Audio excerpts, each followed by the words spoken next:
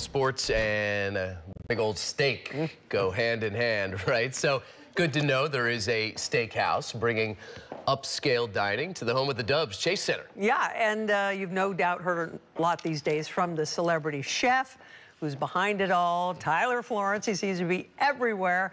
So tonight on Dine Dish, I'm going to take you out to dine with him and then see what he's up to.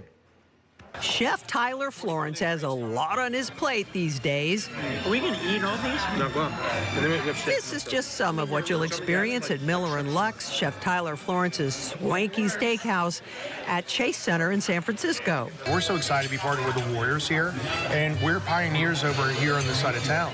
This side is the city's Dog Patch neighborhood, where Miller & Lux serves up steak like this tomahawk, as well as fresh raw oysters. Our chefs and I get a chance to kind of play around with some really beautiful flavor combinations that we think. When you want that 5-star experience, this is the place you go to. Honestly, I have to say the dessert might have been my personal favorite.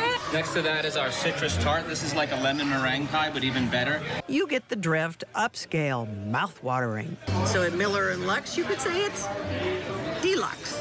If you're up for something less formal, Chef is cooking up something new in Union Square. So you can kind of see where we're going with this, but come on in. We caught up with Chef Florence while he was getting ready to launch his 2 cafes in what was a struggling part of the city. You're going to be met with a beautiful rotisserie oven right here. One is for a light meal, the other cafe for his wicked pastries. Now is the time. Now is the time to do this. His enthusiasm mixed with celeb status, the city hopes will be a recipe for success. Coming back stronger than ever, and that's just really the real big message to everybody out there. Like, come have dinner in the city and fall in love with it all over again. In San Francisco, Vicki Liviakis, KRON 4 News. I think we've designated Tyler Florence as the city's food ambassador.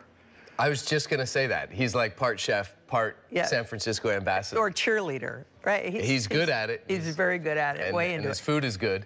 It's delicious. You know, and there's Wayfarer Tavern, which is famous for its fried chicken. I don't want to leave that out, but these are the newest things. So the Miller & Lux, the fancy place at Chase. And then the cafes are Miller & Lux, provisions. So you can get something light, just get an idea, just a little taste. And so you do a little ice skating, Union Square. Sure. Get a bite to eat. Yeah. Or just rotisserie chicken. Or just eat. Don't worry about the exercise.